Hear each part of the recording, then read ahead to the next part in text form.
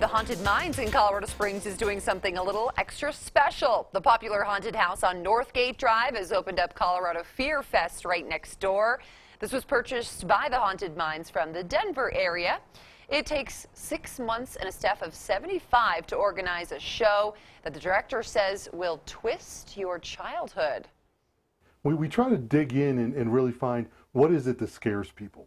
And we take the fairy tales that we all knew so well as kids growing up, and we've warped them. Oh my. Well, Quigley says the Haunted Mines usually attracts around 20,000 visitors. It raises at least $20,000 for local causes. It's consistently rated one of the best haunted houses in Colorado. Oof, I don't know about that one. Why did you choose such a... Well, as the creepy